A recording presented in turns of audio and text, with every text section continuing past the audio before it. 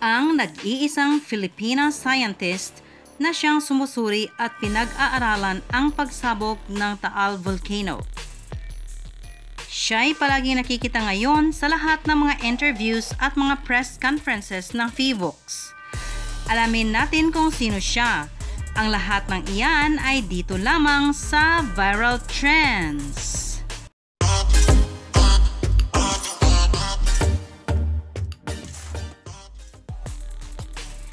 Noong January 12, 2020, Linggo, muling umalboroto ang pangalawang pinakaaktibong bulkan sa buong bansa ng Pilipinas, ang Bulkang Taal. Ang pinakahuling pagsabog ng Taal Volcano ay noon pang 1977.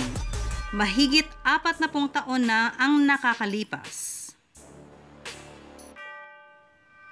Sa likod ng mga pagsusuri ng Bulkang Taal ay may nag-iisang Filipina scientist na masinsinang pinag-aaralan ang lahat ng kilos ng Bulkang Taal. Siya ay walang iba kundi si Maria Antonia V. Bornas.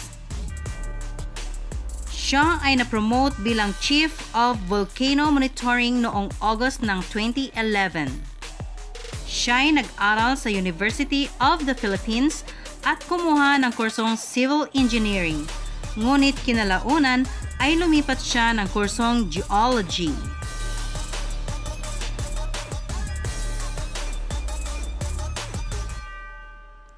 Pero bago ko tuluyang tapusin ang videong ito, mag-subscribe ka na muna at i-click ang notification bell.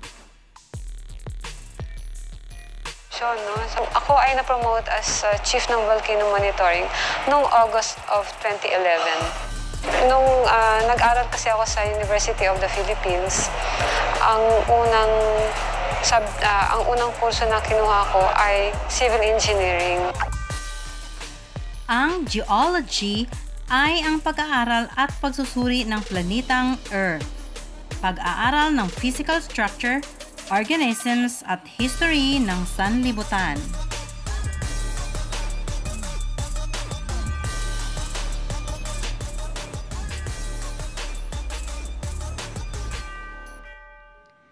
Pagkatapos niyang gumraduate sa college, natanggap naman siya bilang staff ng PHIVOLCS. Bilang isang newbie sa PHIVOLCS, ang trabaho niya ay bilang Science Research Specialist 1, Entry 11 of Geologist.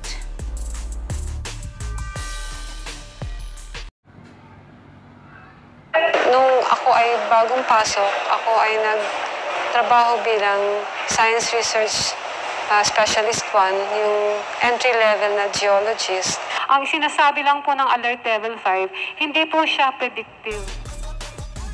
Habang nagtatrabaho sa PHIVOLCS, tuloy pa rin ang pag-aaral ni Chief Bornas.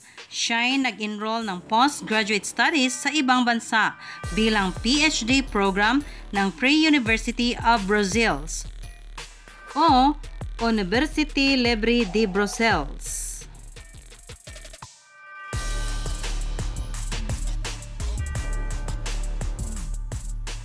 Sobrang nakakaantig nga naman dahil ang research studies o ang thesis study ni Chief Bornas ay ang patungkol sa explosive eruptions ng Taal main crater.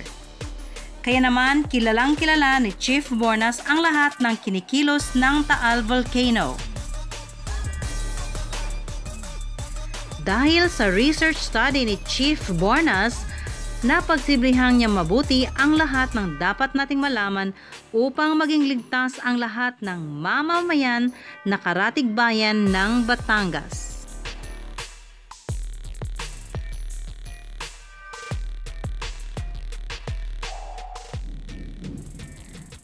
Masaya naman di umanong ibinahagi ni Chief Bornas ang lahat ng kanyang nalalaman tungkol sa eruptive behavior ng Taal Volcano main crater. Kaya si Chief Bornas ay isa ring panibagong bayani para sa bansang Pilipinas.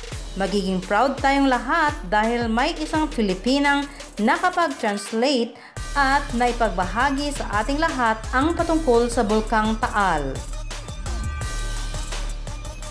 For more videos, please click the I button and click some of the end screens. And thanks for watching.